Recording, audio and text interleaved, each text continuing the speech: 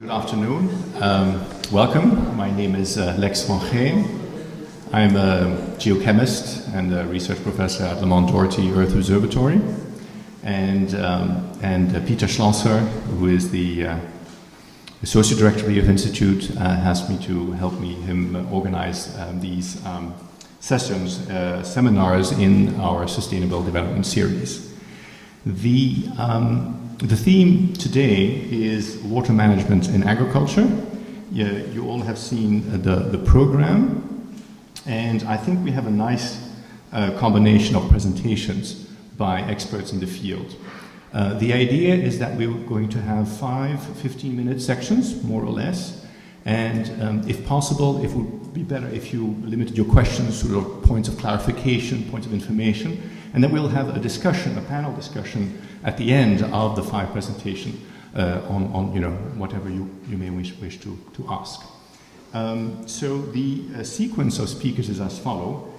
First of all, Manu Lal is going to present his perspective on irrigation efficiency in India, China, and the US. Professor Lal is in the Department of Earth and Environmental Engineering at Columbia University.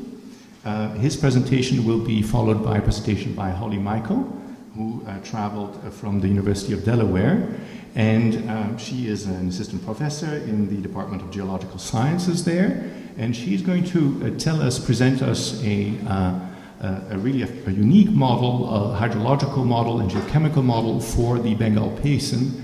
And she will use this model to tell us something about the potential impact of irrigation pumping on the distribution of arsenic in groundwater aquifers in that part of the world, a problem some of you may have heard about.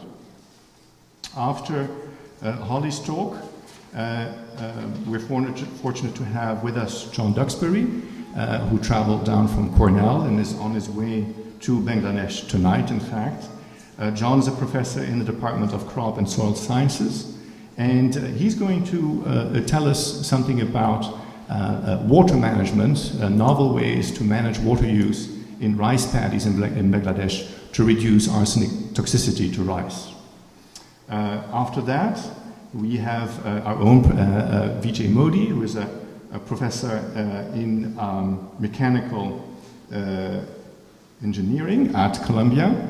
And he's going to tell us about an interesting project he's carrying out in Gujarat that involves water metering, clearly another issue relevant to water management. And then at the end of these presentations, Manu Lal is actually going to come back and tell us about something which is somewhat related. It's the use of tensiometers in some rice paddies in Punjab and how they can be used to use the water in a more efficient way. So I'll invite Manu to start first. Okay, thanks, Lex. So when Lex asked me to do this talk, he wanted me to give sort of an overview to get things started, and that's the flavor of what I'll talk about. And the basic idea I'll try to convey is that we'll be looking at issues related to irrigation for agriculture. Basically, the idea is that we want to promote food security, and water plays a major role in that.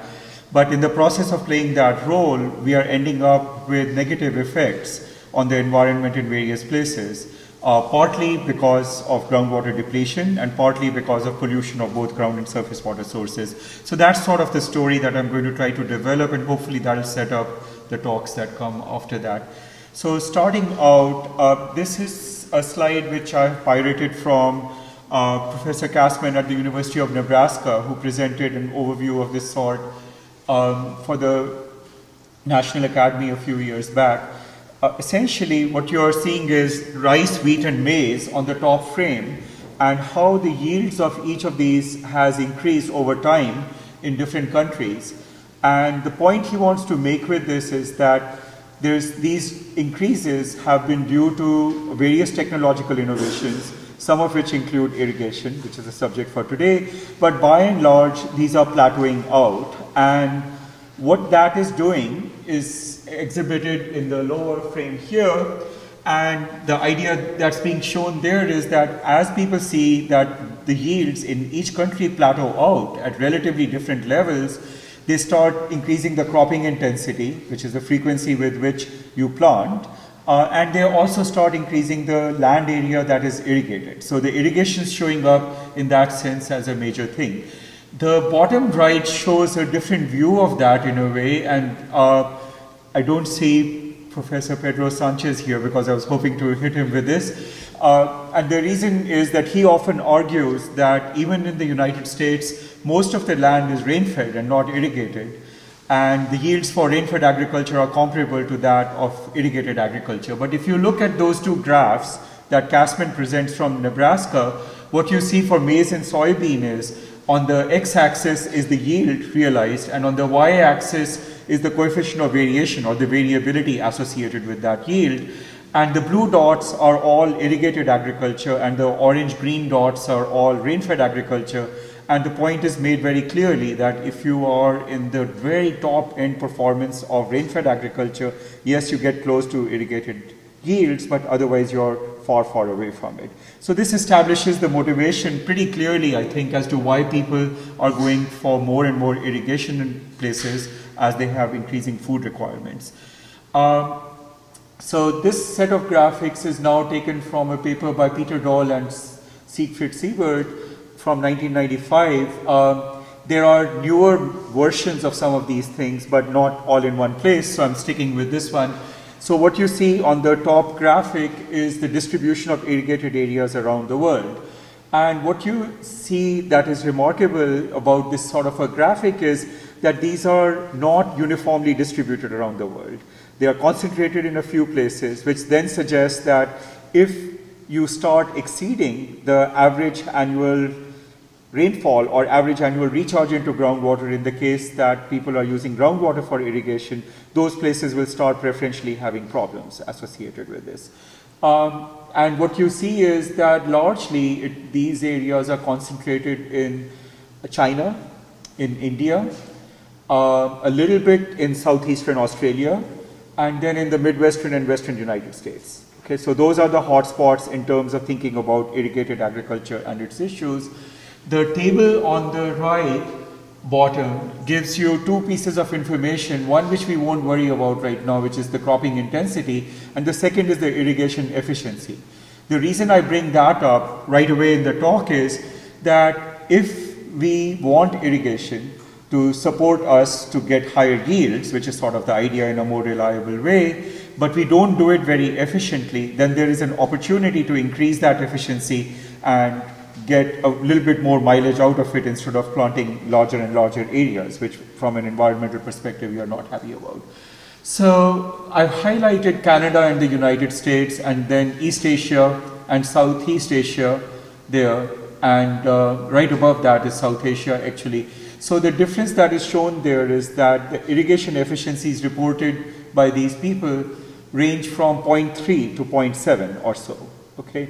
The question is, what does an irrigation efficiency actually mean? Because if you read some other literature, you might see numbers closer to 0.1 to 0.15 or 0.2. So what's the difference between those two? And the difference primarily is that the people who report the much smaller numbers are talking about the ratio of the water actually transpired by the plant to the total water applied at a particular field. And this group here is reporting numbers at a river basin scale. And their idea is that if somebody is over applying water in a particular field, maybe that goes into the ground, it emerges somewhere else, and so it's available to you, so you haven't lost it. And we'll discuss that a little bit as we go along. Another frame on looking at irrigation is that using the crops that are actually grown and the efficiencies with which at the basin scale they are being watered, Peter Dahl and Siebert produce the map above, which shows the net irrigation requirements as a function of location around the world. So this is the amount of water you would on average apply each year using 1960 to 1990 climate data if you wanted to grow those crops in those places. So what you see as hotspots that emerge are essentially the same places, because if you have much higher amount of irrigation and you're growing crops there which require a lot of water beyond what's available, the same areas basically pop up. And what you see is that the Indo-Gangetic plains actually dominate that story. Okay? And one reason for that, many of you, I'm assuming, have some familiarity with what's going on with groundwater in the world, and if not, I'll just hint at it very quickly, is many people now talk about the Yellow River or the Huanghe in China, where groundwater has been depleted significantly, and the Yellow River in fact vanished for a goodly period, and they are in the process of restoring it. But if you compare the bottom two figures, you see that if you look at the potential evaporation for the crops in the Huanghe versus the precipitation in the Huanghe, they are almost peaking at the same time. So the differences are associated with the intensity of total cultivation rather than just asymmetry in the timing. Whereas if you go to the Ganges, you see that you have a much higher deficit because of the changes in the timing as well. So that's why the hotspot basically shows up there in part.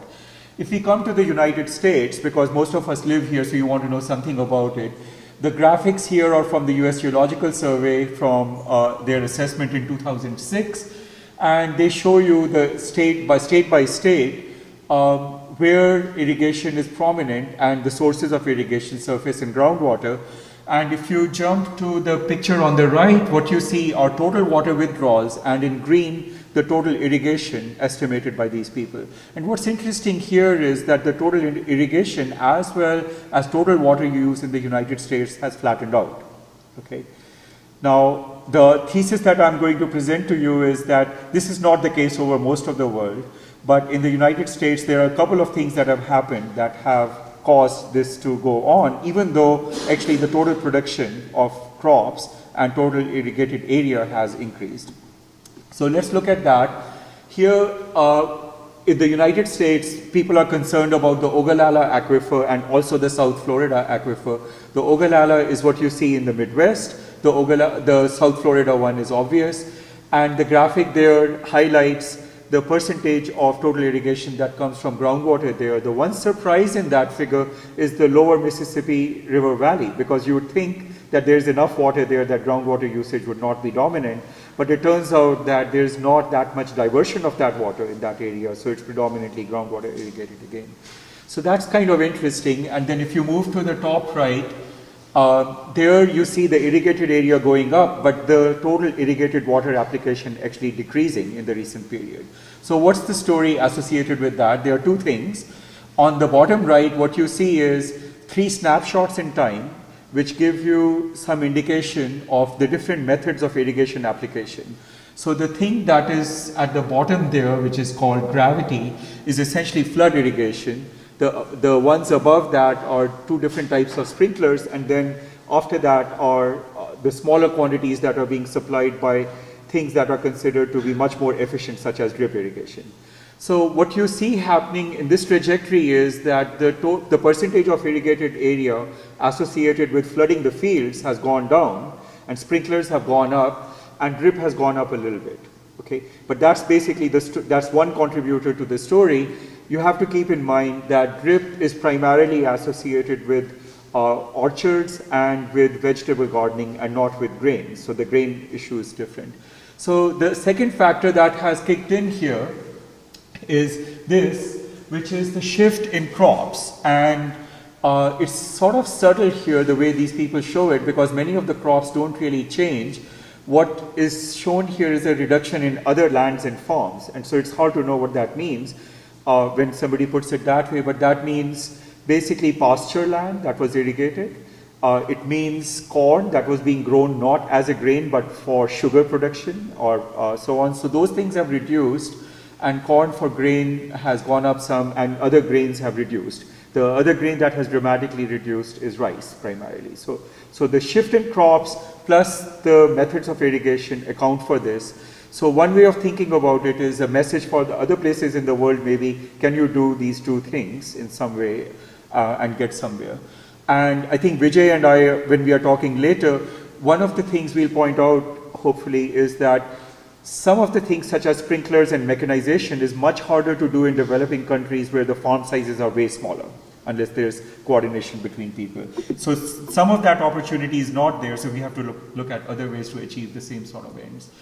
The second issue associated with irrigation that I want to highlight is that of pollution. And it's an interesting one because if you look on the left side here, the graphics show pesticide leaching from farms and nitrogen leaching from farms as a surrogate for total fertilizer.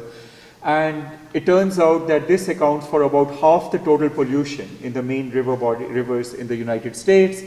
And if you look on the bottom right, you see with fertilizer that this has been a fairly steady increase but leveling off in the recent period. But the residence time associated with many of these products is quite a bit longer, and so these things stay. If I had the same picture associated for China, which shows up on the next graphic, what you see there is that's a steady climb that's still going on in terms of fertilizer application. And in China, it's roughly 50% of the fertilizer that is unaccounted for. Okay, so if you look at it that way, you start wondering why you would spend money on something that you're essentially throwing away, which shows up as pollution. And the net result of that in the graphic from China is on the top. Red means a river body is grade 5, which is as polluted as you can get. Yellow is slightly better, and blue is probably okay. So in most of the agricultural areas in China, things are not good. The graphic on the right shows you one person's estimates of how much groundwater is being used by country and how that has changed over time. So the red curve, which is the second highest one, is the United States. It's flat, consistent with what we saw earlier. The champion curve is India. It really takes off. And then China is the blue curve, which is number 3 at the very end as you go through. So the reason I'm highlighting this is that much of the mindset in the United States in terms of the agricultural people who are associated with irrigation was designing canal irrigation systems. And they propagated that in other places in the world. And today, the groundwater fraction of irrigation dominates. And so several of the things that were thought as golden truths, for example, at the basin scale, you have high efficiency because return flows will propagate, or something one should question as one goes through. So the summary observation I have at this point is that it's good that we have irrigation because it helps us improve yields, but the combination of excess fertilizer application and excess irrigation leads to excess leaching, which is a problem. And also it leads to groundwater depletion, which is a problem. So we have to think about how we deal with solving those problems. And the side issue there is how do you actually define efficiency? And I think intellectually that's become an issue because of the arguments that I'll show you coming right up. So these are due to a colleague I had when I was at Utah State University called Rick Allen and Lyman Willardson and others. These people are big names in the FAO sort of world, and they are actually very competent people who have done these things, and they lay out how one should think about different aspects of water application in agriculture and what can be considered beneficial use and what cannot, and you add all that up and see what you do with it in terms of defining an efficiency. But basically the efficiency is going to be total water used beneficially in some way, including by evapotranspiration by the plant, divided by the total water that you applied or diverted from a water body into it. So that's fairly simple and straightforward. And the typical canal irrigation bent comes through here because they argue, particularly in topography such as is present in Utah and Colorado, if the person who is high up in the topography waters their field to excess, that water will go into the ground, back into the canal and used by the next person. In fact, it's typical for somebody in Colorado to say that they use the water in the canal 6 times, okay, because of return flows. So that I think is good. So the argument that Rick Allen makes is that you should think about scale effects rather than getting hung up on on-farm water application efficiency, because there might be reasons to do that. But some of the things these people say, for example, look at the wording they have, benefit of low efficiency.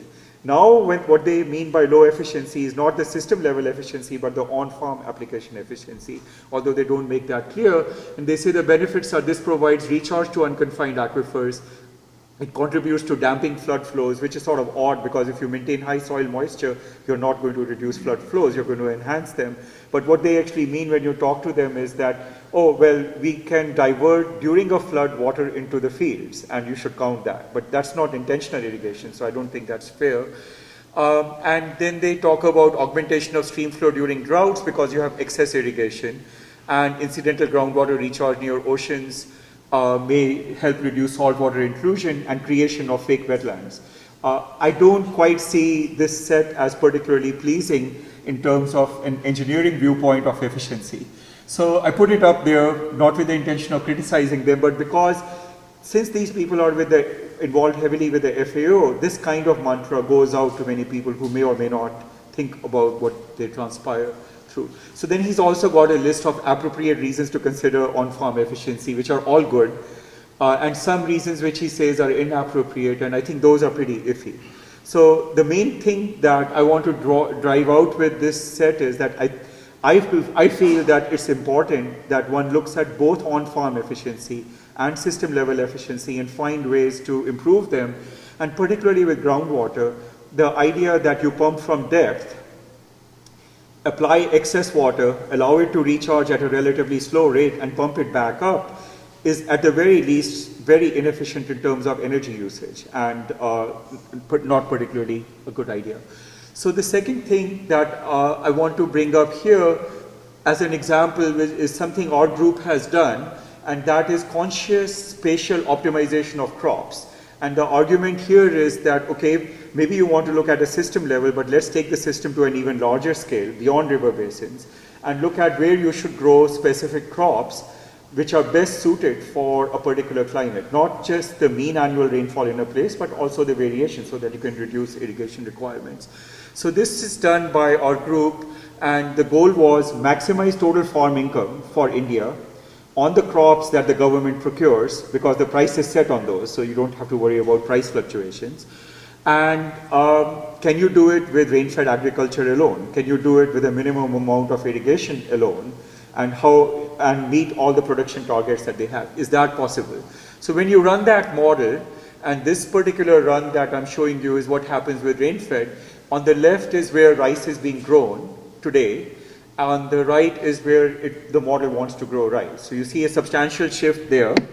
And it actually doesn't just say shift rice from A to B, it tells you how much area it goes under rice there. Similarly, with pulses, you see fairly dramatic shifts. And the net result of all this is that if you look at the picture on the left, that's the water deficit divided by mean annual rainfall, district by district in India under the current pattern, and anything that is pink or red is greater than 1. So you're basically using more water, substantially more water than the average annual rainfall, which is your upper limit on renewable supply. And on the right is the solution that comes up as far as water deficit is concerned after that. Okay, so you get a fairly substantial improvement there. And what's interesting is that you get a substantial increase in total agricultural revenue as well. Now the yields are lower under rain-fed conditions. Okay, so this is on average, and this doesn't address the fact that there are years that are major drought years and will be much worse than average. So, but on average, even rain-fed conditions deliver you higher income than what is realized with all the irrigation that goes on today, with free energy being supplied, which is something Vijay is going to hit. The irrigation water requirement in the rain-fed case obviously is not there, but if you allow a certain amount of irrigation nationally, it turns out that you can dramatically increase your revenue, and the revenue increase is coming partly from, or I would say dramatically from, the increase in oilseeds. Okay, which is a high value item, and you're starting to grow it in many places which are not water stressed.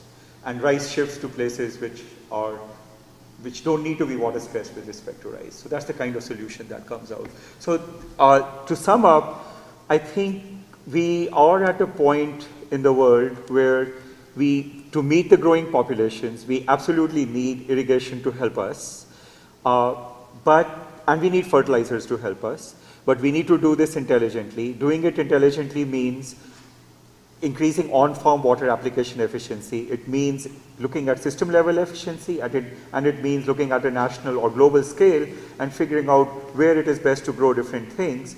And the subtext of that is that if you actually pay attention to these things, you increase people's income. So I'll stop there. Okay. Thanks for having me here. So I'm going to talk about the hydrological effects of irrigation, particularly in the Bengal Basin, and thinking about sustainability of the use of groundwater for irrigation, mostly with respect to water quality, but at the end, if I have time, I might talk a little bit about some issues of water quantity as well. There are lots of different aspects of this work that have collaborators. So some of these are here. Carrie Radloff just finished her PhD here at Columbia, and I'm working with Lex Van Geen and Martin Stoot, Yan Zhang, Mahfouz Khan, and Kazi Mateen Ahmed and Pradeep Sikdar. So just a global thought about irrigation. We just saw a great talk on this already, but irrigation accounts for about 70% of our world water use, about 90% of the consumptive use. And groundwater irrigation accounts for about 43% of the total amount of irrigation, and this is increasing globally. So this is a chart of water usage, again, 70% agriculture, about 20% industry and energy, much of which is then returned to the system, and then 10% domestic use. And all of this groundwater use can lead to quantity issues, so groundwater depletion, issues of salinization, changes in soil chemistry and buildup of chemicals in the soil. We'll hear more about this with respect to arsenic in plants later. And then changes in hydrology and hydrogeology, which can lead to quality issues, and that's what I'll talk about now. So this, I think, is a similar map to what you just showed, a global map of irrigated areas, and you can see very intense irrigation in this area in southern Asia, and so I'm specifically going to talk about the Bengal Basin there. Google Earth image of this area. This is India around here, and Bangladesh. Here are the Himalayan mountains. This is the Bay of Bengal.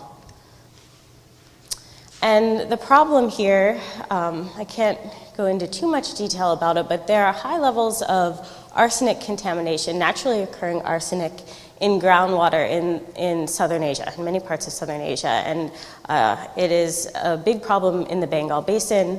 The colors here on this map, this is a map of Bangladesh. The colors are arsenic concentrations in wells measured throughout the region. The Bangladesh and India arsenic standard is 50 micrograms per liter. It's kind of a peach color. The World Health Organization arsenic health standard is 10 micrograms per liter. It's a light blue.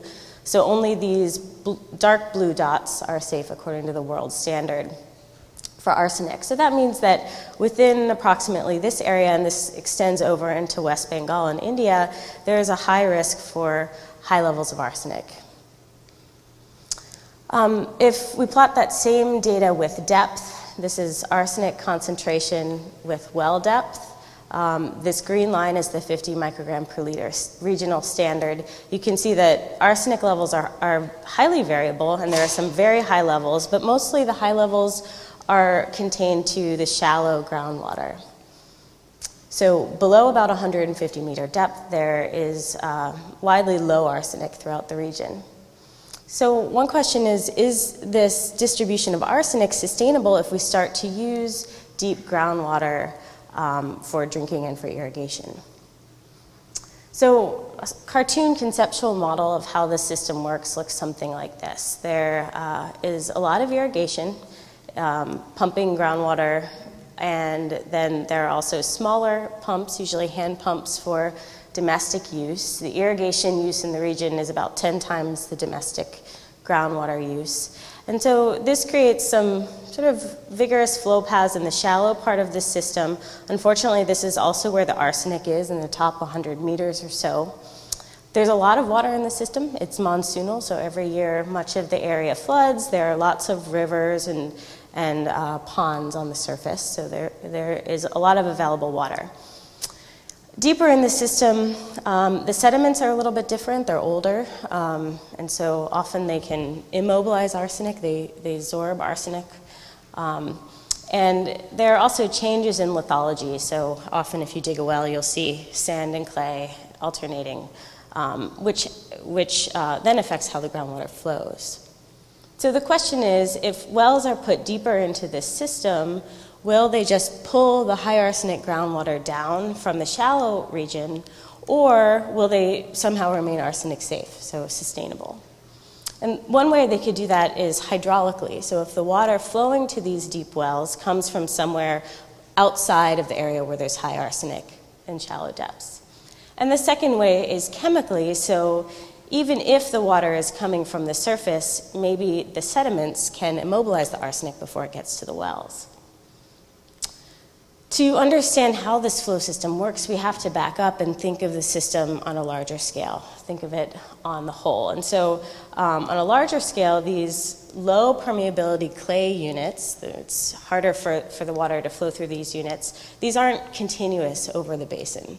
But still, the groundwater may be flowing laterally in the deep parts of the system and coming from somewhere far away. So to understand how the groundwater flows, we can consider the entire basin.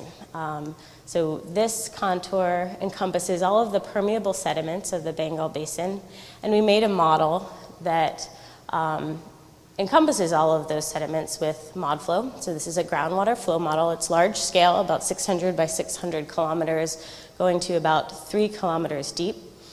And so this is the 3D grid, and in each one of these little cells we can calculate hydraulic heads in the system and how the groundwater is flowing, and later I'll show you a solute transport model where we can calculate concentrations. Okay, so looking at some model simulation results, these are groundwater flow paths to deep parts of the Bengal Basin groundwater system before there's any pumping. On the left, I have just dots, so these are actually water particle endpoints. They're just evenly distributed at a depth of 200 meters in the system, and then we can track backwards how the water that reaches these points, we can track back where it came from. So these paths are from the recharge points to each of these locations at depth. And so what you see is that these flow paths are often very long. Some are 100 kilometers or more in the system, in the deep part of the system before there's any pumping. But if we include pumping, so the same system parameters, meaning the same geology in the system, we can assume, and we add pumping here on the left, both irrigation and domestic pumping, and we see that the system, the flow system looks completely different. You might not even see anything here, and there actually are flow paths, but they're very vertical, of flowing just from the surface down to depth. So, and another effect of this pumping, aside from just the flow paths, is that it increases the recharge to the system. So where there's enough water, it actually creates a lot more flow through the system, more than 3 times. So water use has pretty important impacts on hydrogeologic systems. Okay, so I wanted to ask this question about whether groundwater flow paths can protect deep groundwater. Can they create sustainability of this deep low arsenic resource? And so we can consider different pumping alternatives. The first you might think is the most conservative. Let's say we don't want to have any arsenic in our water, either for irrigation or for domestic use. We could put all of the pumps deep in the system. Another option is to leave the irrigation wells where they are currently, which is generally shallow, and then put domestic wells used for drinking water deeper in the system. And we can simulate this inside of this area where there's high arsenic. Okay, so this is 2 views of the system, one from above and one sort of from the side. These are flow paths within that high arsenic area. If all of the wells are put deep into the system at depths of greater than 200 meters. And what you can see is that the flow paths are pretty vertical. So water is flowing from the surface down to the deep wells. That means that if you're inside this high arsenic area, then the arsenic will eventually migrate down to the wells. You see a very different picture with the split scheme. So if only the domestic wells are put deep into the system, some of the flow paths are very long. So this water reaching the wells in this area is coming very deep in the system, all the way from the edges of the system. So in some areas, there may be sustainable low arsenic groundwater. It's originating outside of this high arsenic area. And if we compare those two management schemes, we can see that the split pumping scheme, about 90% of the area is either sustainable, meaning the water is coming from outside of that area, or the travel times, the flow paths are very long, longer than 1,000 years. And we can compare that to only 14% in the deep pumping scheme. So clearly, the irrigation in the system is really important to the sustainability with respect to arsenic in this case. And one reason that is that irrigation wells can act as a hydraulic barrier. This is a plot of hydraulic head versus depth. We have the irrigation well zone above the domestic well zone in this split scheme. And I've plotted hydraulic head profiles at 3 locations, vertical profiles in the basin. The blue and green are in areas where water is sustainable. It's coming from outside the high arsenic area. And the red is an area where it's not sustainable. And so what you see is that in the areas that are sustainable, the hydraulic head in the irrigation well zone is lower than it is in the domestic well zone, which effectively creates an upward flow of water. So water is not going to flow, high arsenic water will not flow down to these deep domestic wells. The opposite is true in areas that are not sustainable. So you might ask, well, we really don't want to irrigate necessarily with high arsenic water, and we'll hear about some reasons that that's true. So maybe there should be some alternatives. What if we switch to surface water irrigation, for example? And so we simulated cases where there's half the amount of irrigation pumping, the red is no irrigation pumping, and this black profile is pre-development. And so what you can see is that we still get this profile. The green is the original amount of irrigation pumping. The blue has approximately the same profile with half irrigation pumping. And with no irrigation pumping at all, we get very close to the pre-development case, which, if you remember, has fairly long flow paths. So really, even without this irrigation hydraulic barrier, the model simulation tells us that still about 90% of that area would be sustainable on a 1,000-year time scale. Okay, so the second part is whether chemical properties of Bengal Basin sediments can improve sustainability. So I'm going to quickly talk about work of Carrie Radloff. She did some experiments with the deep sediments to see how much arsenic they could immobilize. And so she did some lab experiments where she took sediments and put them in the lab, and then she also did field experiments where she injected high arsenic groundwater into the aquifer system and then pulled it back out and measured how much arsenic there was. And so what she found is that if the aquifer sediments did not absorb or mobilize the arsenic, she would expect to see concentrations that go like this over time during her experiment. But what she saw were these concentrations. So the difference between these is the effect of adsorption. And so from these experiments, she could estimate absorption parameters, which we then put into our flow and solute transport model. So this is a model result calculating now concentration. So again, you see these full paths that I had before, and the colors now are arsenic concentrations normalized at a depth of the top of the deep pumping horizon after 1,000 years, and I've cut it off at 0.1. So what you see are arsenic contaminated areas greater than 10% of the maximum. And if there's no absorption in the system, about 56% of the area becomes contaminated. If there is absorption, a KD of 1 or a retardation factor of 14, which is probably a conservative estimate for Carrie's sediments, only 1% of the area is contaminated, and this is with that split scheme. If the irrigation wells are put deeper into the system, this is what we get. So if there's no absorption, 92% of the area is contaminated, and with absorption, it's still not a great outlook. 63% of the area is still contaminated. So some thoughts on irrigation and sustainability in the Bengal Basin. First, pumping, and especially irrigation, because it's the greatest groundwater use, really affects flow. Secondly, groundwater irrigation is an important factor in the sustainability for both arsenic migration and for groundwater depletion, which I didn't talk about. And lastly, management should target irrigation. So maybe there should be restrictions on depth and quantity of water pumped for irrigation, or potentially alternatives. And so if I have a couple of minutes, I thought I would talk a little bit about a potential scheme to a management scheme that might reduce depletion, so might deal with a water quantity issue rather than a water quality issue. And so this is an idea that was brought up about 35 years ago, actually, by Roger Revelle in a science paper in 1975. And the World Bank is interested in this, and they asked us to think a little bit about it, and so we have been. And so the question is, can large-scale irrigation pumping be managed for hydrologic benefits? So this scheme is kind of involved, and it looks something like this. So if we have, I missed that. Here we're thinking actually mostly about the upper Ganges Basin, where depletion is more of an issue. Before we were looking at the lower Ganges Basin.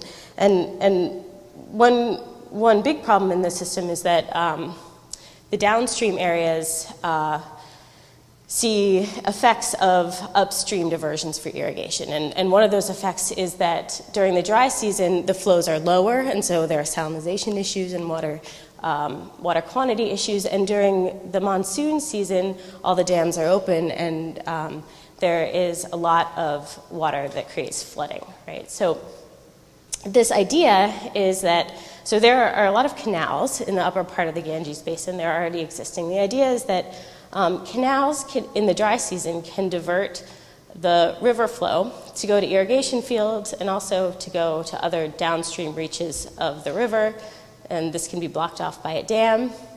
And then pumps can be installed near the river, alongside the river, and that water can then be carried to fields for irrigation, and it can also be diverted downstream. So the water that's pumped during the dry season is used to augment the dry season flow, so increase the flow in the river in the dry season.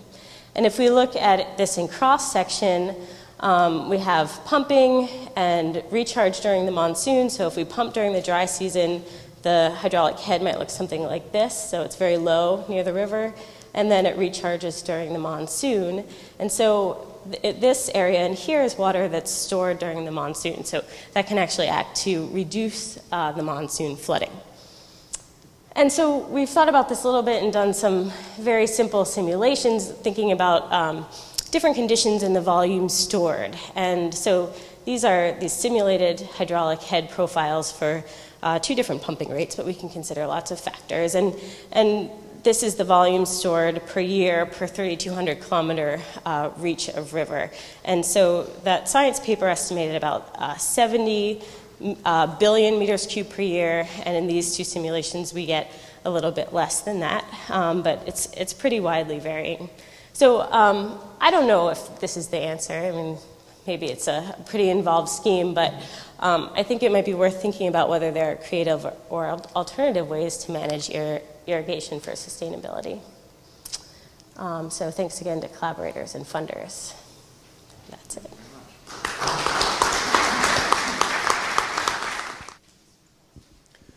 Thank you. I'm going to talk specifically about water and rice, and you see some of our collaborators and our donors for this work. Rice, of course, uses a lot of water compared to other crops, but actually not more in terms of transpiration. In other words, the actual plant requirement of rice is no different than the plant requirement for wheat or maize or other crops, basically. And you see the transpiration requirement there of about 400 millimeters. The real excess water use in rice is actually in maintaining this flooded soil condition that we have in rice paddies, and that leads to a little bit more cost of water use in land preparation, in evaporative losses from the surface of the paddy, but particularly potentially large losses of water by percolation through the soil profile. And you see that This is a highly variable amount depending on the soil texture. If you have a heavy clay, maybe 1 millimeter a day, but if you have a sandy soil, you can be losing many centimeters per day. So it varies a lot. Probably on average, rice uses 2 to 3 times as much water than other crops. This is a projection of water scarcity in 2025 by the International Water Management Institute in Sri Lanka. And the orange-colored areas are those where you will have physical water scarcity. And this is measured really in availability of surface water and not groundwater. So this is actually a deficiency of this study. But you can see that many of these places where we've talked about there being a lot of irrigation, also being a lot of water scarcity. The purple color is where you will have economic scarcity of water. And these authors define that mostly in terms of lack of infrastructure to use the water that is available. And this is even true then in sub-Saharan Africa. In Bangladesh, economic scarcity to us doesn't mean lack of availability or infrastructure. It means the actual cost to the farmer of pumping. Although it is true that in parts of the country, shallow tube wells are going dry in the dry winter season as the rivers drop, as Holly mentioned. In Bangladesh, the use of groundwater to produce rice is very important. There are roughly 1 million shallow tube wells across the country accessing, in some cases, high arsenic water to irrigate rice. And you can see here the growth of this winter or Boro season rice over time, and it now is actually slightly more important in terms of overall rice production in the country than the main monsoon rice season is. And Bangladesh went from being almost the worst case in terms of food insecurity to now being self-sufficient pretty much in rice. So this has made a big impact on food security in the country. This is another version of that groundwater arsenic map, and you can see that a lot of the country is at levels that we would not like to certainly drink. We prepared also a map of soil arsenic on a very coarse scale, only about 400 data points here. But what you can clearly see in the darker gray, the higher the values, and going to values that are more than 20 parts per million in the soil, whereas the global sort of national, the global soil uncontaminated background level would be around 5 parts per million. So these values are getting up pretty high. You can see that the soil, which is really the surface sediment material, is elevated in arsenic in the Ganges floodplain, and not in the other parts of the country so much. So this is then of particular interest. So we have both water contamination with arsenic and parts of the country where we have soil contamination with arsenic too. And this soil contamination is partly geological, I'm sure, high background levels, and partly it's exacerbated by the use of high arsenic irrigation water. So this has two complications for rice production. One is arsenic is toxic to plants, including rice, and the high bioavailability of arsenic in this flooded soil environment leads to high uptake by rice, meaning that the grain quality is poor and potentially also contributes to adverse human health effects. So we actually looked at potential solutions to that.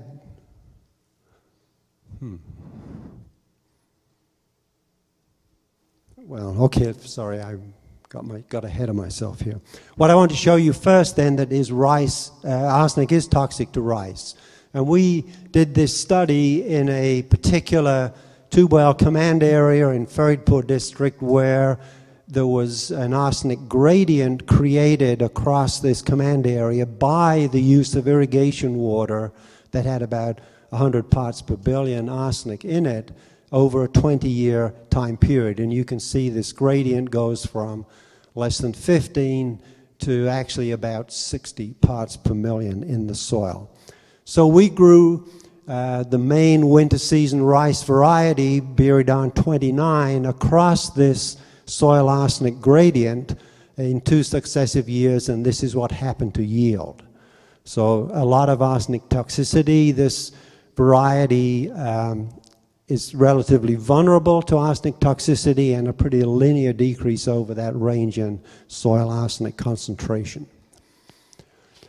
So what can we do about this? Is there some way that we can manage this through water management or reduce the toxicity? And yes, there is. The idea here would be to grow rice under a less reduced condition with less water use, and this would make the arsenic less soluble in the soil solution, and then hopefully we would reduce the toxicity issue. So we chose to do this through a particular system. There's different ways of doing this. We used a raised bed and furrow irrigation system. We specifically wanted to get away from the flood irrigation of a flat field, which has all sorts of other negative effects that I don't have time to go into. This bed can be made by locally produced machinery behind a two-wheel Chinese tractor that basically starts out as a big rototiller, but you can put various other kinds of attachments on it. In the right panel there, you can see very healthy-looking rice growing on a raised bed with some water in the furrows. In our experiment, then, this was fairly early in the growth. On the right-hand side, you can see the conventional flooded paddy and the raised beds on the left. You notice wide spacing between rows and actually quite a reduction in the plant population there compared to the conventional paddy on the right. Early on, earlier than this photograph, the rice on the beds looked worse than the conventional. Here it looks pretty similar. A bit later on, you can see that the rice on the raised bed is looking much healthier than that on the right. And at harvest, again, you can see on the right, the crop is more mature. It's not got as many panicles and as much rice as the beds on the left there. And this was the impact on the crop productivity. So using this raised bed with less water, 30 to 40% less irrigation water was used. You can see that we minimize, we don't entirely eliminate the toxicity to rice, but we reduce it. So if you've got soil arsenic roughly less than 40 parts per million, you would be okay. We've looked at how different rice varieties respond to arsenic toxicity. This is just a slide showing results from a few varieties. You can see that different varieties behave differently in the conventional paddy. That BR45 in this one is the one that is most vulnerable, and BR47 in those great blue triangles is the most tolerant across that whole range of soil arsenic concentration. And then BR36 is not affected until about 40 microgram or 40 parts per million, and then it plummets as you go to about 60. On the right-hand side, those two graphs just show the performance of rice on the raised bed compared to the conventional system, and you can see that in these cases it performed quite well. The other issue is the arsenic content in the rice itself, both the straw and the grain, because the straw is used for animal feed, and of course the grain is used for human food. So basically here on the left you can see that arsenic in the straw was reduced a lot by the raised bed compared to the conventional rice paddy. On the right-hand side, you can see that the arsenic in the rice grain was also reduced in those first two arsenic levels, but not at the higher two arsenic levels. So at this level, probably there's some physiological interference in terms of translocation within the plant. We have grown rice with much less water, and this is a complicated set of experiments, so I don't really want to explain them, but basically the numbers in parentheses represent the number of days that the rice is grown without flooded, without this was a greenhouse experiment, but without the container being flooded. And then the bottom two are a saturated condition and a moist condition where the water table is maintained at a depth of 10 centimeters with the saturated condition and 20 centimeters with the moist condition. I just want to point out the result with the moist condition. And you can see that, in that case, the straw arsenic concentration was 0.06 parts per million versus about 7 or so with conventional system. And the grain arsenic was 0.012. So if you grow rice really in an environment with much less water, you can almost eliminate arsenic from the plant. So it becomes like wheat or maize. However, the problem with this is that the yield of rice is dramatically reduced by this treatment, as you can see in those those two bars on the far right. So basically, if we're going to adopt this strategy, we need to have rice varieties that are more tolerant of aerobic conditions. Although these aerobic conditions I'm talking about are still pretty wet. Having a water table at 20 centimeters is still pretty wet for growing crops in general. But this is an avenue that I think we probably can succeed with. So that's all I have to say. Thank you. My background is mechanical engineering, so I'm not a water person. So I'm going to somehow try to convert this into an energy talk. Okay, so you know, and hopefully I can make a connection, and you know, so working closely with the Water Center, with Professor Lal, Kapil Narula, who's based in India, Ram Fishman, who was a graduate student here, now a fellow, postdoctoral fellow at Harvard, and many others in the field team. And I wanted to discuss a little bit of the India water situation, its connection to energy and the political economy of how the groundwater situation in India came about to be what it is today. And since electricity had a lot to do with it, we're trying to see if electricity can get us out of it as well. Okay.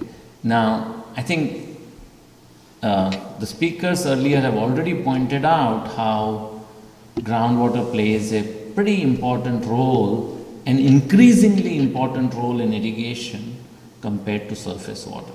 And the same is true of India, perhaps more so than any other place. And today, maybe about a few years ago, 5 years ago, was a kind of important point where more irrigation in India occurred from groundwater than surface water. And of course, today it is even higher. So over the 50-year history of independent India, 60-year history, we have gone from a point where groundwater was maybe less than 5% to something like 55–60% today. Surface water irrigation, which was the dominant method, is now not the dominant method. In fact, it's less than 50%. So just a big picture of India, in 50 years, food production went up by 4.2, times. So that's fourfold increase in food production. Population went up by about 3. So clearly there was more food per capita. And this had a lot to do with the Green Revolution. Right? And rice went up 4, wheat went up 10 times. But very interesting to keep in mind that pulses, which were kind of a protein source, and coarse cereals, which are very adapted to rain-fed situations, such as millet, sorghum, actually went up less than 2 times. So the per person, that source, and this has its own consequences. We have traded calories for protein. How does this project into the future? I don't know. Will it be a very starch plus some other protein source, the direction China is going, or not? That has its own consequences. Okay, because pulses from a protein per water perspective are pretty good. Okay, but that just gives you a sense that we have, to meet calorific needs, we have gone this direction. Okay, how was it achieved? Land area, actually increasing amount of land was very little to play a role. Most of it was through increasing yields or production per unit land. Some of it was double cropping, but we'll see most of it was through irrigation. And of course, the wide, we cannot, I'm not proposing that all that yield came from irrigation alone. It was a combination of fertilizer, seed, and irrigation. Now, if you look at a big picture, this is from about 6 years ago, but the picture hasn't changed that much. Total food production in India, 210 million tons. It's probably about 230, 240 now. Irrigated land produces 60% of the food from 40% of the land. Right? Rain-fed produces 40% of the food from 60% of the land. So the irrigated yields are about 2.25 times rain-fed yields. Now, one could argue what's the additional food from irrigation is that's about, if you just compare the difference, it would be about 70 million tons. But if you say, you would never have had this irrigated yields at all in the dry season without water, then you would say, and if all of it came from irrigation, you'd say, that's about 100 million tons is from irrigation, right? Now, I want to give a historical perspective. So this irrigation now is dominantly from groundwater. Now, I want to come to this in a second, but what I want to point out is that the dominant form of groundwater irrigation today is through electric pumps, and the electricity is supplied by a government parastatal or a utility. There is significant amount of diesel pumps as well, but the dominant contribution to this food production comes from electricity pumps. So want to give you a little bit of a history of this because I think it is important. Post-independence, India got independence in 1947, in 50s, early 60s, actually electricity coverage was not that high, but where the electricity coverage was there was meters, people would pay for electricity, but the meter collectors were by and large, the meter readers were by and large subcontracted staff. Now in one state, in Uttar Pradesh, the meters readers wanted to become part of the utility to get benefits, the same, health and whatever vacation benefits as, because they were just subcontracted out, so they went on a strike. They went on such a long strike that, no meters were read for a very long time. Finally, the state caved in and made them part of the regular staff. At which point they stopped reading meters altogether. So then, the state said, wait a minute, we are in this weird situation, how can we collect tariff? So they said, okay, we won't read meters because that's, we don't have staff anymore that is willing to do that. Can we just look at the horsepower of the pump and charge you by the horsepower of the pump? So that was the beginning of flat tariff. Okay, so then you don't have to read meters every month. But then, this became, okay, so now that was the first entry point for farmers. Okay, we can use more, but we wanted to pay for more as long as our pump horsepower is the same. So this was the beginning of the flat tariff regime, which is I just pay a fixed price, I can use as much as I want, and maybe I can buy a 5 horsepower motor, but it really is 7 horsepower, but the nameplate is 5, and those kind of games started. Gradually, this became so organized that the farmers actually became a lobby and convinced the government to not charge for electricity at all.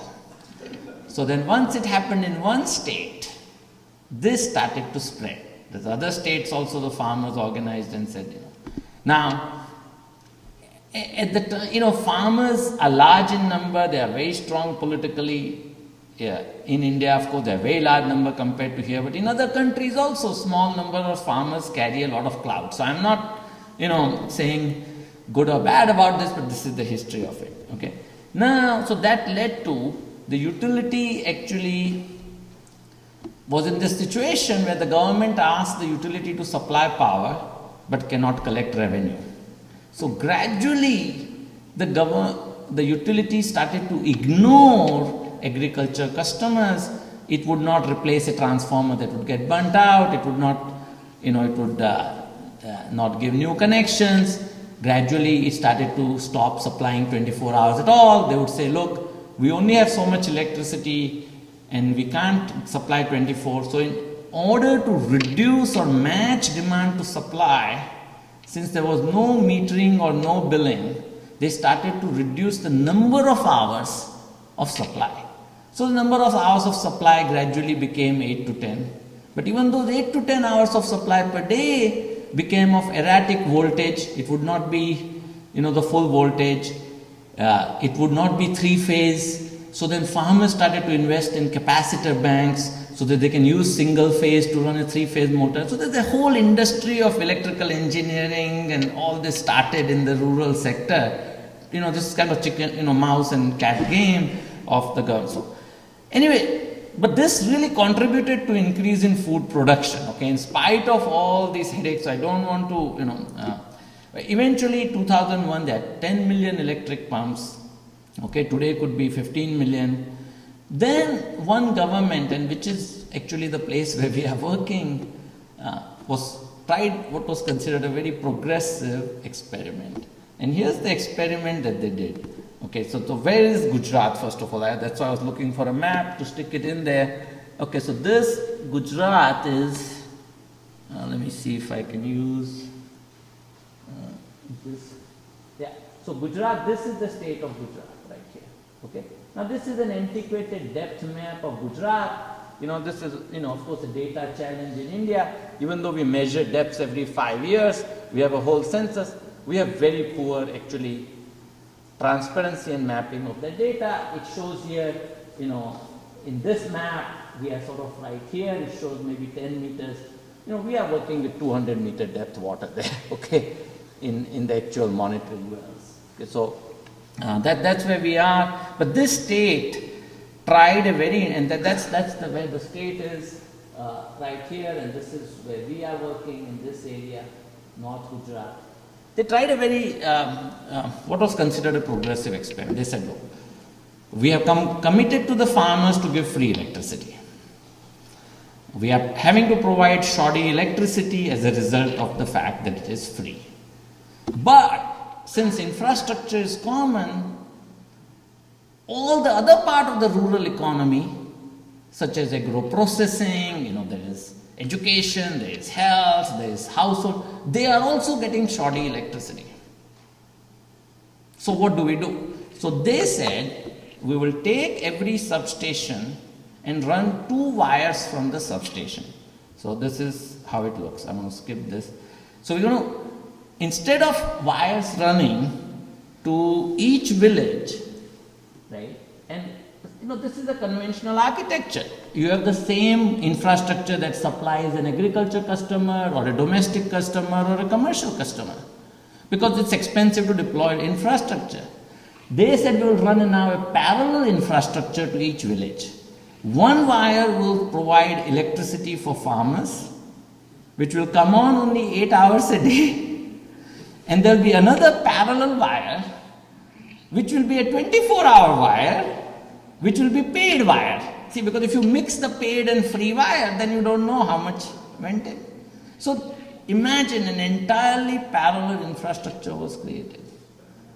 Now, the shock is that this heavy investment, which cost about $500 per pump, was recovered within 2 years because of the net extra revenue that it generated, because now all these people could pay and use the electricity. Okay. But it was still a massive investment. Okay. Now, I'll come to this later, but this model has been now considered very successful, even though it seems absurd that one would do this if India had to do this with 10 million pumps, $500 per pump. You are talking about $5 billion just to run this parallel wire, all because you want to provide free electricity to this wire. Now, a simple device such as an electricity meter could actually meet that demand on a common wire. So you could have a common wire and electricity meters on all of this and convince the agriculture customer that certain amount of electricity that is metered is essentially free. Some biophysical amount or something. Or you could come up with some other scheme. My point is that years of lack of trust between government and the farmers created a situation where any attempt at metering that power was fraught with suspicion. And that led to free electricity, which meant that the marginal cost of water was zero, which meant I don't even have to put a valve on my tap or the pipe. Millions of these pumps don't even have a shut-off valve. When the electricity comes on, the water comes out, whether the plant needs it or not, or whether there is even plant on the field or not. Okay. So big picture of this is 100 billion kilogram of food through irrigation. About my estimate is that 50% is from electric, because about 70%, 60-70% is from groundwater, and dominant of that is electric as opposed to diesel. And if you look at what is the reported amount of electricity going to agriculture, that is 2 kilowatt-hour per kilogram of food today. Okay. It varies from 1 to 3 from parts of India to other parts of India. In North Gujarat, where the groundwater table is deeper, is 3. Could be 3.5. But that gives you a sense of just for irrigation pumping how much energy is going. Okay. Sorry for the numbers being in rupees, but let me just put very simply that this 3 units of electricity in the US, would cost 45-50 cents. In the India, it's 30 cents. And the cost of the price of 1 kilogram of wheat, if I looked it up today, $280 a ton, 30 cents. In other words, if you actually had to, this is a complex economic situation, if you actually had to charge for this, the food price would have to double, or the farmer, or the alternative would be, you tell the farmer, look, you have to pay for it, they might stop farming, reality might be somewhere in between, but just so that you get a sense today, the rough price of food that it fetched is the same as the amount that the government gave to the farmer in free electricity. One could imagine if you gave that, as an amount to the farmer, that look, why don't you just have the money and not the electricity? What the farmer would do is a good question, right? So, okay. So that's the same thing I wanted to point out. So that's the problem part of it. And I'm not going to go. We have experts here on this issue in this part of Gujarat. Over the years and years, people have punched through, clay sort of layers to get to deeper and deeper water tables. This is where we are working, and so what are we trying as a potential way out of this, right? So the question is, if farmers are provided an entitlement, right, metered entitlement, this is what you were getting every year for the last few years, but if you consume less than that entitlement, we will provide you an incentive or a compensation. That would be one way, because that way the political economy aspects are preserved. The farmers, otherwise, if the moment we talk about pricing or metering, anybody in the government will say, are you crazy? Get out of here. This will never work, because we will be thrown out of election. In the next election, we will be out of power. So you have to, so the question is, just like the early stages kind of snowballed into something, can we now create a new example, a new paradigm, and maybe that can snowball to change this situation? That's the question.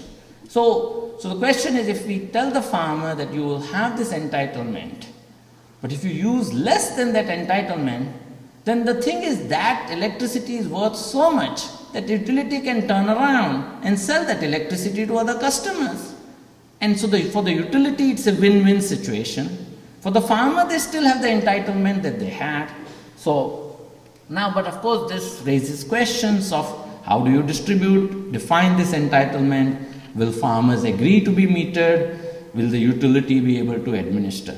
So I want to say that, first of all, this first one is the thorny question that we are trying to address. I can tell you that this is something we have now been convinced that the farmers have, when properly explained the scheme, totally willing to meter. So this kind of paranoia that the farmer will not allow metering, which is what we constantly faced, at least I can say that what we have learned in the last few months, we have managed to convince the utility to actually offer this scheme at their own expense. They have little bit watered down, and I'll show you how they watered it down, but just to give you a sense of the political realities, right? So here's how they watered it down. We recommended that, look, why don't you compensate at the same price as you would sell that electricity to somebody else? But they made it half of that, so that now if the farmer saves, they get to keep half, etc., right? So, whereas they could have made it a strong lever, right? We said, what if a farmer can save 30%, 40%, maybe, uses some fancy technique to reduce water dramatically. But they were worried about giving too much compensation, so they capped it at 15%. I feel like everything we asked, they made it half, so we should have maybe asked for double first or something, We said, can we do this for 5 years? Can you guarantee for 5 years so that the farmer can make capital improvements?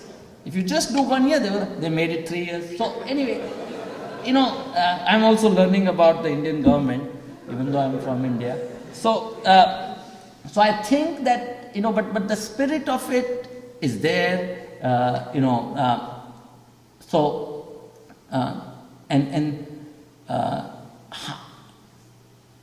there are now some sort of thorny, what I call smaller byproduct issues also arising.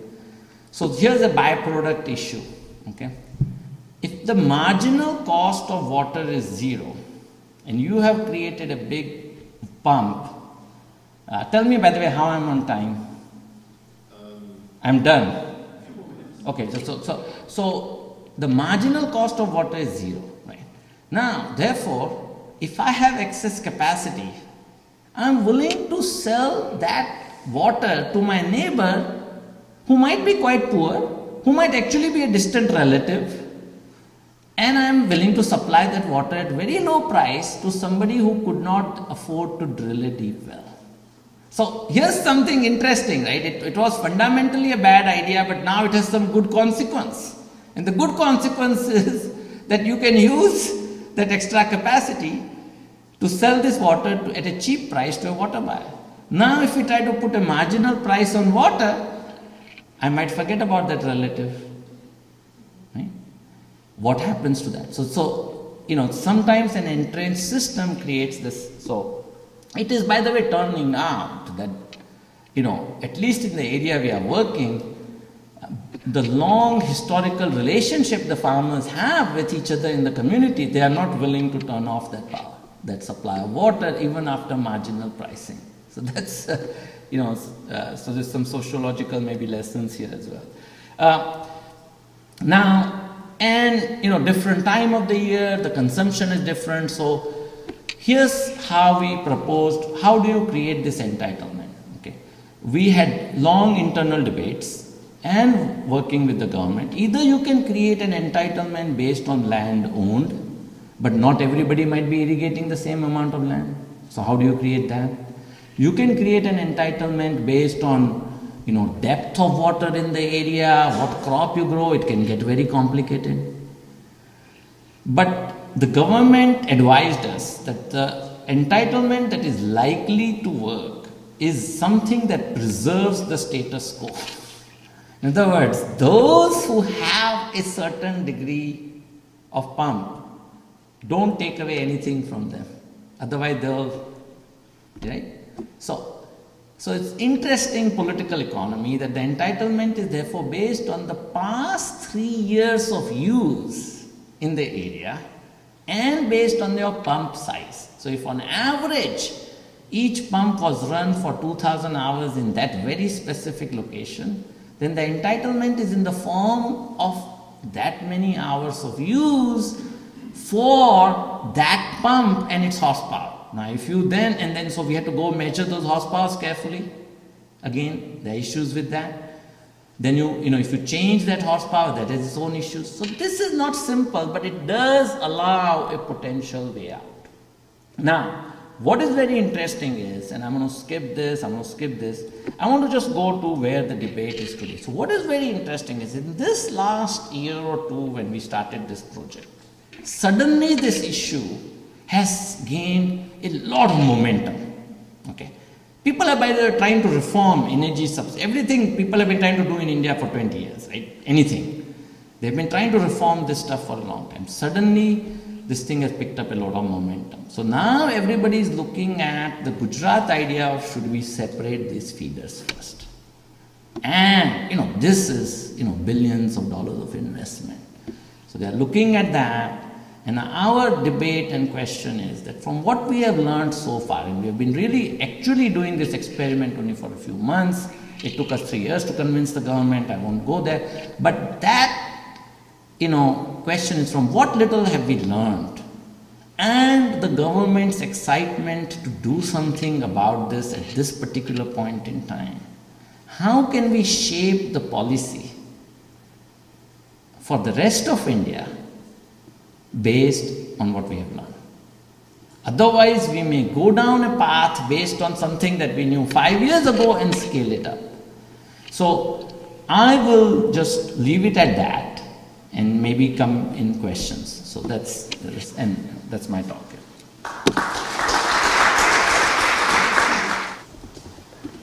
Okay, so I feel like I'm being overexposed here relative to the come back again. So this talk was designed to actually follow Vijay closely, and the question Vijay raised is, okay, so these people are using a certain amount of energy and water. Suppose we give them a way by which there is some incentive for them to use less. How do they get there? You know, do they grow less? If you do that, then you're back to the conundrum that Vijay raised. If you give them a way to do on-farm efficiency, then maybe you can get there. But the question is that there are many ways to get to that. Why is it that these people are not using them? And you know, is there some way we can get there? So what I'm going to do is basically cover 3 things. A quick background on Punjab, which is another state in India that grows most of the food for the country, basically, in terms of what the government procures. I'll talk a little bit about some insights we got from our field experiment, and then finally I'll point to the direction that Vijay and I think we are going with this. So starting out with Punjab, this is a state which has about 1.5% of the total land area of the country and contributes 57% of the total grain that is produced. Okay, so that's remarkable. The question is, how do you do that? And you do that with a cropping intensity which is about 189%. You irrigate your entire area, and it started out as a surface water irrigation scheme, and now it's primarily groundwater. One interesting thing I've learned there, which is just a quick anecdote to throw out, fitting with the things Vijay has been talking about, is that there is a major dam there that was built to provide surface irrigation and electricity. when it was built, it contributed about a third of the electricity in North India, all of North India. Today, I learned that 91% of the water diverted from the canals never reaches the intended users. So it's very hard to talk about water scarcity when you have that sort of a situation. So if the people don't get it, they use groundwater. So that's the story. And most of this area now grows rice and wheat. Traditionally, it grew pulses, which is what our optimization model also says it should do. But the productivity totally is the highest in India. So it's 9.5 tons of rice and wheat put together over the cycle that they go through, and then they have an intermediate crop of pulses.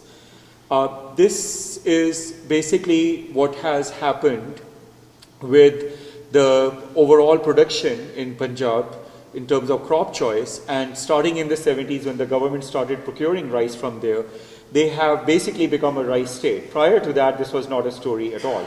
Turns out, as both two speakers pointed out earlier, rice is the major water consumer out of this.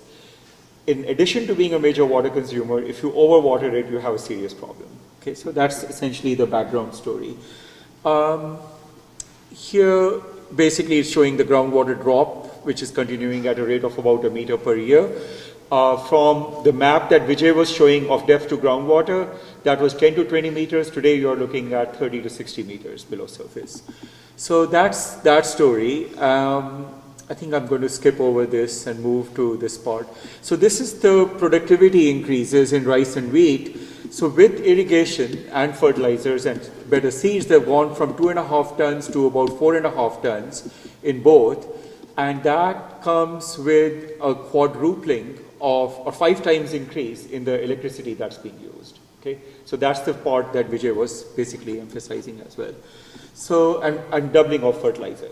I'll skip that along. So our diagnosis of the problem in this particular state with regard to why the water situation is going to get bleaker and bleaker, and if this state contributes 57% of the total food of the country, the cost of producing that food is going to go up dramatically, or they're not going to produce it. So that's the bottom line story. So why does this come? It comes because the government chooses to procure rice and wheat from a place which should not be growing rice. And it comes because they give free electricity, the part that Vijay talked about. So the water use turns out to be 150% of the total rainfall in the place, which is pretty remarkable to achieve. And much of the total energy used in this state goes not for industry, commerce, health, etc., but for pumping groundwater. Okay? In Gujarat, Vijay didn't point it out, it's a similar number or larger in that area. So that's the outcomes from this are that the energy subsidy, the money that the government is spending on energy, exceeds the education budget or the health budget, and you have taken a situation which was highly industrializing in the past, and the industry is gone. Okay, so for the farmers, it's interesting. The paradigm that most people told us was similar to what Vijay described, that the farmers will never be willing to be metered. It turns out farmers in our surveys indicate a willingness to be metered. So you ask the question, why? And the answer to that is that they experience regular costs of deepening wells and higher horsepower motors. So their reaction is, this is not sustainable, and we actually do want to pay, but we want reliable electricity. To deliver reliable electricity, the state wants to do the feeder separation that Vijay talked about. So that's regurgitating some of that.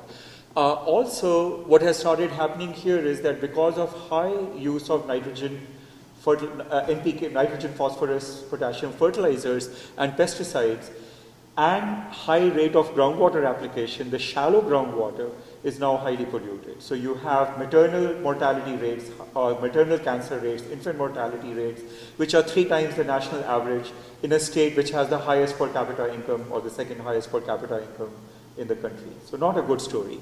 So what we tried to do was we tried a 3-part strategy here. The first is the story that Vijay talked about, except in the state of Punjab, the politicians weren't willing to go at all, so we gave up on that. The second is a strategy similar to what John talked about, which is do aerobic rice, which was being promised by people as a strategy, which would be useful. And the last is we tried to see if we could actually train these people to use a device which measures the soil moisture stress and then apply water correspondingly instead of just willy-nilly watering. So the goal from all this was to see if we could reduce the water application, which goes one-to-one on energy reduction, and then see what the benefits are out of that. So that's basically the idea here. So I'll skip some of these things and focus on the red one. And basically the question that is asked is ways of measuring soil moisture or ways of reducing water usage in rice are manifold. They exist. The best state university extension program in India is in this state. So why is it that this is not going through? And the question that then maps into, can you come up with an experiment where you allow these people to do various things, see which one they really like, and then see if you can scale that up. Okay, so that's the way we approach this. So that's basically that story. So the device that I'm talking about is called a tensiometer. In the US, it's sold for between $60 to $250. So if you are a farmer making a certain amount of money in India, Punjab is high, but we could look at other places too. This is not something that you're willing to use. Okay? The device on the left is the so-called high-end device. Actually, there are much higher-end devices with electronics in them, but that's the one that's going for a fair amount of money in India. What the people at the Punjab Agricultural University did is remove the pressure gauge on this device and just put colored paper, which is red, yellow, green, tuned for rice. So if it goes to yellow, you need to water. If it goes to red, you've waited too long. And the way this device works is that basically it's got a plaster cast at the bottom, which is porous and allows water to come in. So it sits in the soil. If that water, so it sits in the soil, and what you do is you fill the tube with water, and then you seal it at the top. So then as the soil depletes in water, the water from the tube starts going out, and when it gets to a certain suction pressure, you have that and you water. That's it. Okay? So very simple. This comes down to roughly $7 to $8 instead of $60 from doing this. So we put this out, and there's a picture in the field. There's all these farmers, so you can get a flavor of what these people look like. And the basic results that we got out of this was, in the first year, we had 525 farmers who tried this, who tried the direct seeding of rice, and we had people who had done laser leveling of their fields and some people who had not. So we inherited that as a mix in the overall experiment. So the bottom line turned out to be the following. It took us 6 weeks through the Punjab Agricultural University to recruit these 500 farmers. They were pretty skeptical about the whole experiment. They had to be cajoled. There were women, students, and faculty who were involved. They tell me that they cried to get these people to do what was required, and they then did it. So that's useful, I guess, to remember as a strategy. So anyway, what turned out was that these farmers did a paired test. So they have an acre under tensiometer or laser leveling or direct seeding of rice, and then they have the rest of their land. They do whatever they want there. The farmers there were 85% of the farmers stuck with it, saved about 30% water in the process, and were very enthused about being salespeople for this idea. The other 15% had a variety of reasons why they didn't follow it, so they didn't save anything. But if you average all those across, it turns out that you save about 22% of water. If you were in a research setting, rather than random farmers doing whatever they want with no controls and no inducements to actually follow the program, you would probably save 35–40% water in the process. Okay? But this is essentially a field test with human behavior thrown in. So that was kind of interesting. And we started thinking about, okay, this translates into a very quick payoff. This looks good. Farmers want to do it. How do you scale it up? So that's the experiment going on this year. And the big insight we had was, okay, maybe we can go to farmer cooperatives. These cooperatives exist to buy fertilizer in bulk and then divide it up and go to them and see if they are willing to take this on. So we took some of the farmers who had used it the previous year, they went to them, and in 10 days we had 5,500 farmers recruited. So that's pretty interesting in terms of the dynamic for how this works. So what happens this year? We have a disaster. The disaster is the following. That device was made by this person who's a professor at the university with some people working with him, and he's sitting there gluing things together to make this device. To make 5,500 of them was a challenge for him. So he delivered 3,800 when the season started. And that was under quite a bit of abuse from the rest of us. 2,000 of those things failed right away. They leaked or other disasters happened. So we've been now trying to think about, okay, what is a robust way of coming up with a device that could actually do this and more, okay? So we scoured the marketplace and started looking at what are the technology choices. And some of the issues that come up are, we want something that does not require training to use, okay? We want it to be low cost, under 10 bucks. We want to know what density it should be installed at. We want to know that it's robust enough not to have issues with leakage and so on. And moreover, what these people were doing with it was, they were deciding when to irrigate. Okay, if the thing went down, we want to also stop irrigation. And the logic for that is that if you're applying fertilizer, it leaches through with overwatering. So when you have applied enough, you want to stop. So you want stop, start, and to be more precise about it, we also want to monitor the nitrogen in the soil continuously. So we want all this and we want it for under 10 bucks. Can it be done? Okay, so that's sort of the goal. So this is some attributes of soil, and you can do gravimetric, volumetric, or suction pressure measurements of what's going on. And field capacity is the number that you want to target for most crops. So that basically says that there is enough water in there that the soil, that the plant can suck it without really much effort. And that's basically the idea. If it goes to wilting point, that's bad. So if you look at suction, 10 to 33 is the number that you're shooting for in kilopascals. Here's a variety of devices that are out there in the market. And you can see that the tensiometer thing that we used basically works well through about 80 kilopascals. But you need to be around 15 to 35, it turns out. So that's not bad. The things that are at the top do very well across a very broad spectrum of range. Now what happens is that these things cost between $20 to $30,000. Okay, so that's not so good, and we still don't have any sense of how we would come up with a way to stop watering or nitrogen on it.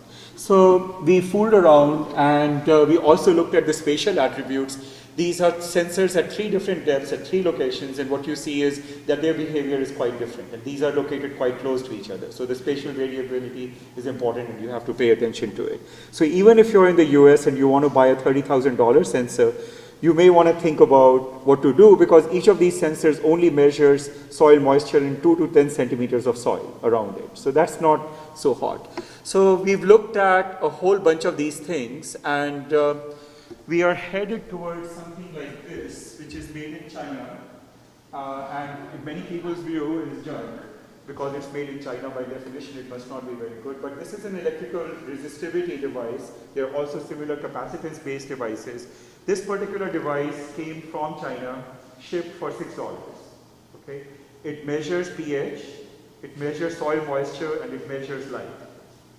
Okay, so it's not quite the right combination of things we were looking for, but close enough, right?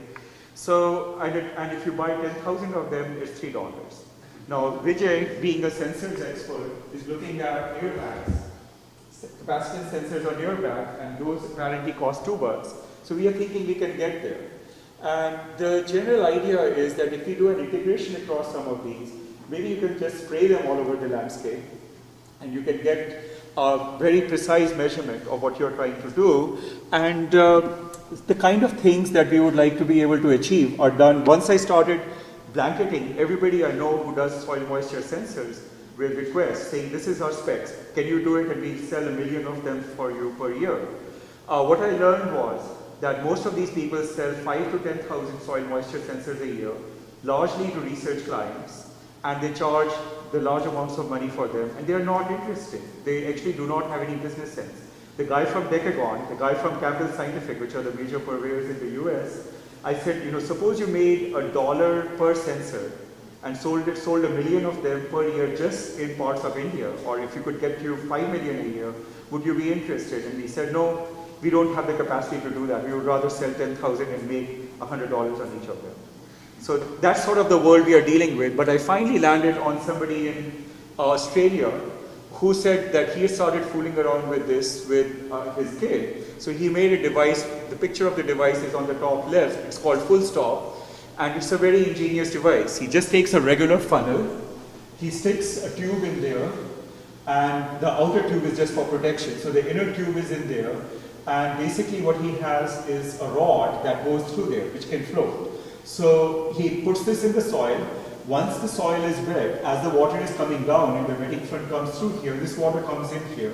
It goes into the bottom of this thing. It makes the little rod float up. And when it pops up, the farmer knows to stop watering. To add to it, he adds a little tube here to extract soil samples, water samples, so that we can measure nitrogen. He says it costs him $5 to make this, but he won't sell it for less than $20. Okay. So this is what you deal with when you deal with such people. They don't get what needs to be done, but he's done a full set of experiments here, very much in line with what we are interested in. And what he shows is that you get a reduction of about 30% in fertilizer application. You get a reduction of about 30% in water application. And all that is done with basically one such device out there. Okay?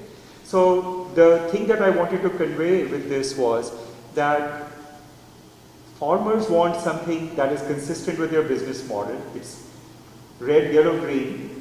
Okay? The direction that the industry is going in is to add a whole bunch of electronics, have them transmit to a variety of people who will then sit there, look at also at remote sensing images from NASA satellites, and tell individual farmers what to do. Millions and millions of farmers will receive this information by cell phones, and then they will act on it. It's a new version of command and control for nerdy engineers, and I'm not sure if that's going to happen. But maybe the engineers like Vijay, who are actually interested in practical solutions, will help us get to this particular point.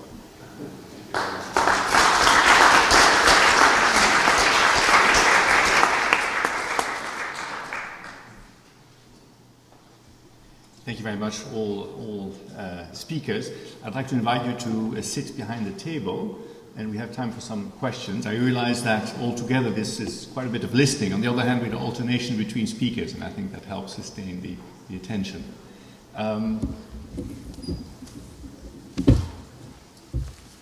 So the floor is open. Questions to any of our speakers?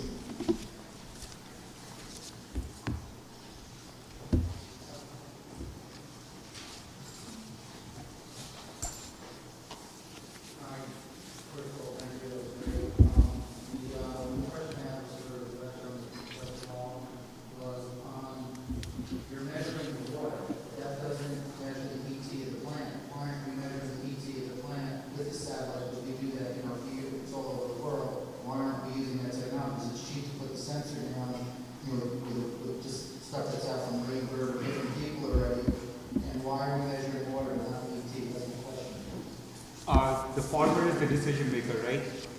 So the farmer goes out to the field every single day. If there's a device out there that he can see, he can look at the leaves of the plant. He has a pretty good correlation in his mind as to what he's doing. If you're doing it through satellite, it's kind of interesting because you're looking at farmers who are farming an acre or 2 acres. The footprint of anything you're estimating from the satellite is quite different. If you're going to go looking at the plant, I would say if you can get some measure of whether or not the plant is starting to wilt or what the moisture deficit in the plant is, that may be more useful than measuring ET. ET is simply a proxy for the functioning of the plant, right? So that would be my answer.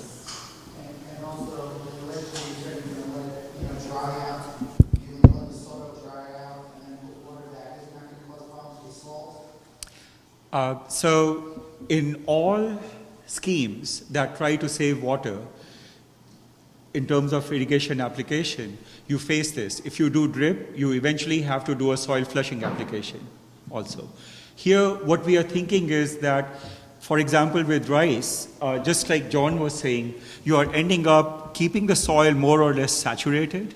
So it's a 15 kilopascal trigger is what the Punjab Agricultural University soil scientist has worked with us. For wheat or cotton, it's 35. So you can actually cycle things a bit more.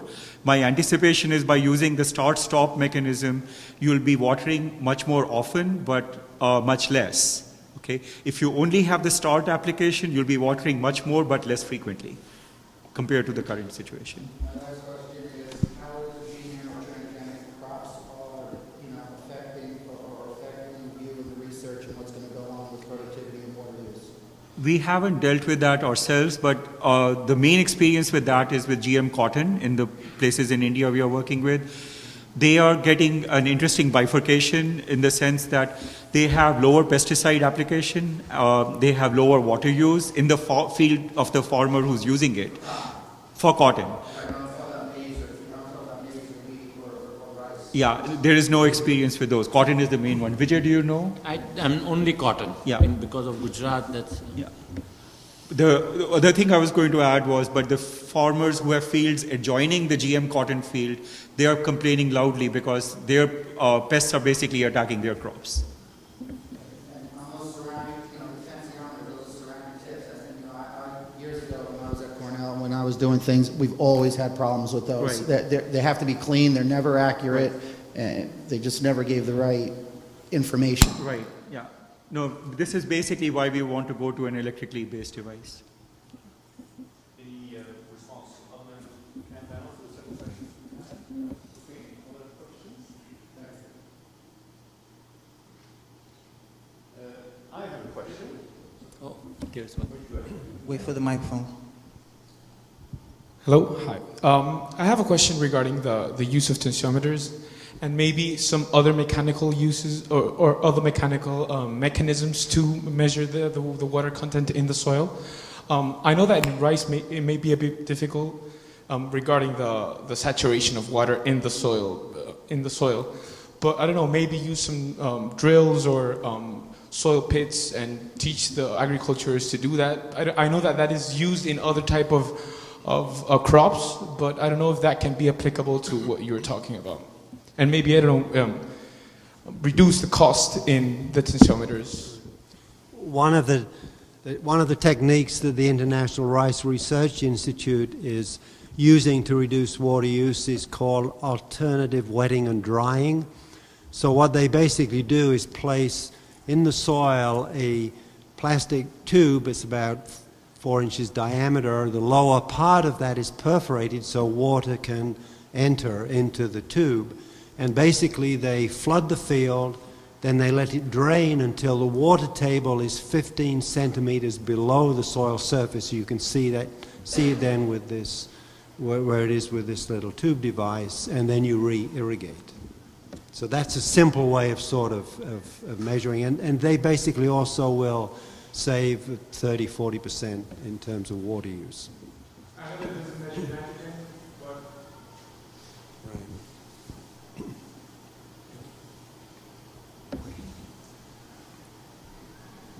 Maybe I'll ask mine then while others come up with other questions.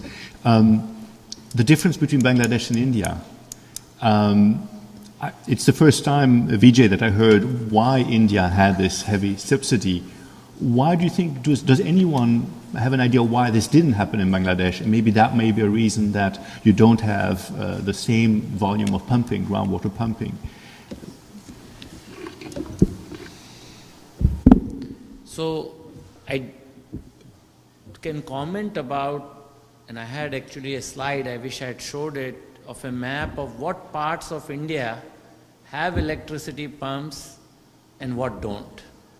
What is very interesting is that the parts of India which, according to Manu's map, showed are very suitable for rice, which are parts of Bihar, Orissa, West Bengal and Assam, actually don't have that pervasive electricity infrastructure in the rural areas. So I don't know about Bangladesh as much, but the eastern part of India also is also the part where there was no electricity infrastructure.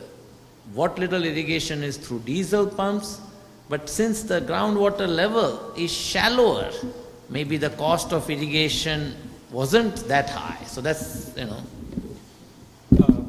I'll just add one comment which is speculative actually. I think the difference is democracy versus lack of democracy. Yeah, I could maybe add that in Bangladesh, most of the shallow tube wells are actually small diesel pumps. And there's, it's pretty easy to install these wells, and farmers can move them around a lot if they need to.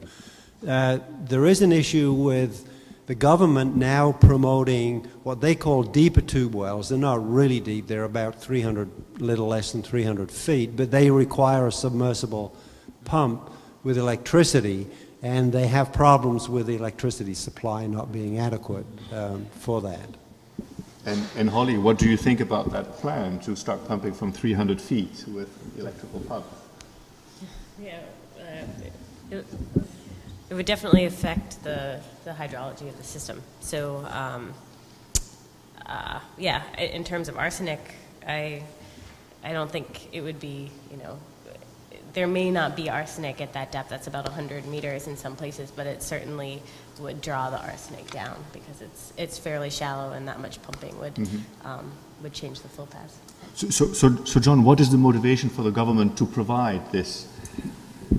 Well, initially, I think it was that you could have a larger command area, so you could serve more people, and I think they were concerned about the parts of the country where, in the dry season, the shallow aquifer is actually, the water table is dropping too low. So that's the one area that we actually work in with this raised beds, is to try and work with these deep tube well command areas to use less water, and then they could irrigate more of their command area. Questions? Can I comment one thing, Lex, on your question? I mean, it is important to recognize that today the cost of the same unit of power from diesel is roughly 3 or 4 times that from grid electricity, which is powered either by coal or hydro. So as groundwater tables get deeper, it would, for example, in the part of Gujarat I described, agriculture would be impossible today with diesel. Because the pumps stay above the ground. Yeah. Zaya, question? Thank you. My question is about the low water yields that you alluded to, and how they had a lower yield overall, but they required less water. Is that uniform for other major crops like wheat and corn, where there are sort of commercially viable options that use significantly less water? And did you have any estimates for sort of the trade-off between yield and water for these major crops? We were talking specifically about rice, and obviously if you grow wheat in Bangladesh in that same dry season, you'll irrigate it a maximum of 3 times, and in most cases twice.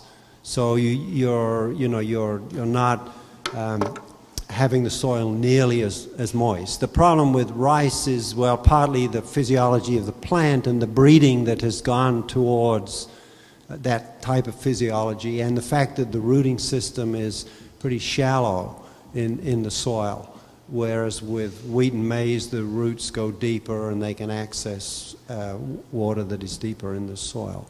So rice is sort of unique as a crop plant. It's the only one that we grow in a flooded environment, basically.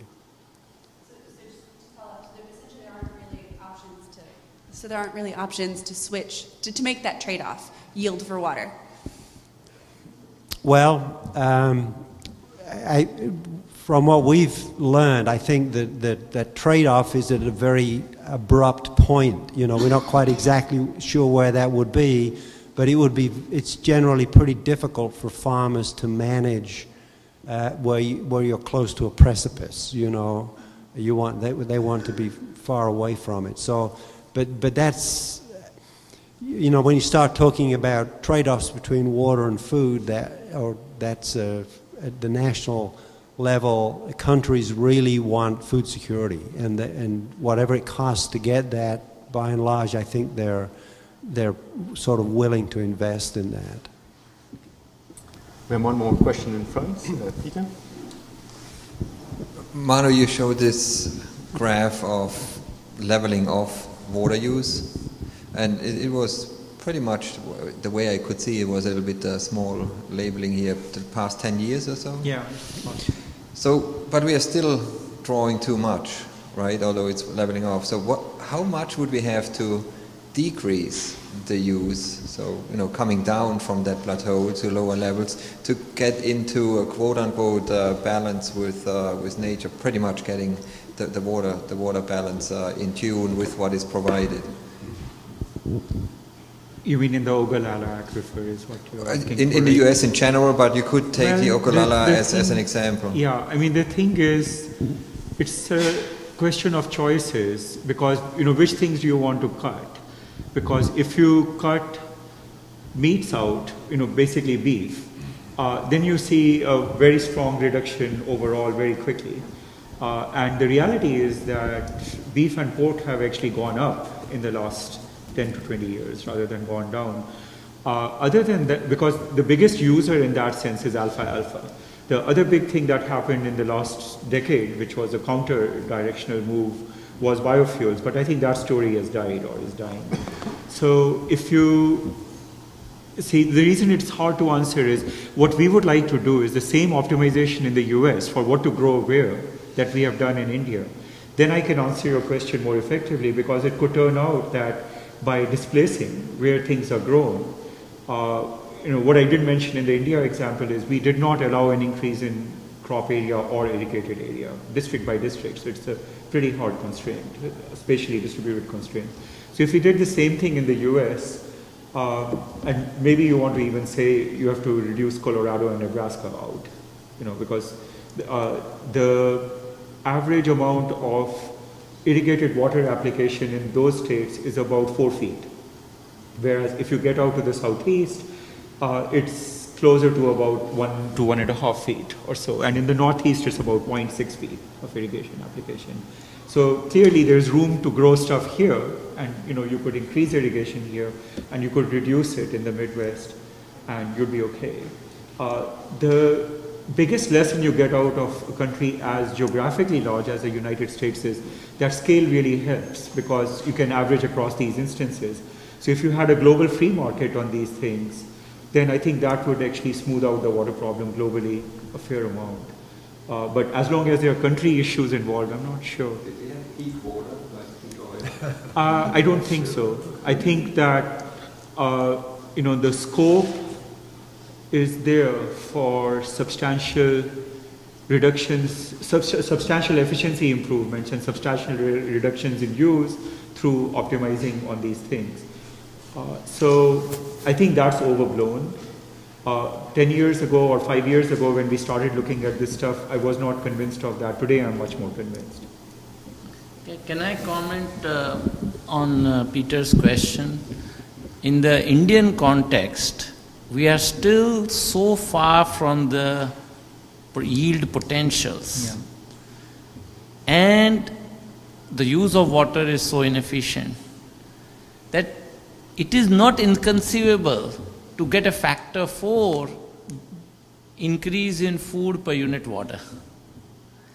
So, in interesting way, my feeling is that the Indian government's emphasis on what they call food security, which is very important, but the way it manifests itself is in this command and control approach of fixing prices, not allowing farmers to sell land, free electricity, you can't do this, you can't, is actually preventing us potentially from getting to that point. So I think that what I think is the debate that needs to be had is whether the way food security is manifested in policies, are they actually preventing us to quickly reach to efficient points of high production, less water, high value, rather fast? It will of course involve fewer farmers probably, and the transitioning to something else. I think we are not looking at that picture as a whole. I guess I should add, I would say the bigger threat is mega droughts rather than running out, because the things that Vijay is talking about, there's a time scale over which you can correct. So the long term, I'm not worried. But on the current practices, if you get hit with mega droughts in a couple of places, you're simply not ready for it, dealing with that. Okay, I think it's time to end this session. Let's thank our speakers again for telling us about both, laying out the problems, various problems, and proposing some solutions. The next session in this series, we haven't quite decided the theme yet, is scheduled for January 26th. So hope to see you in about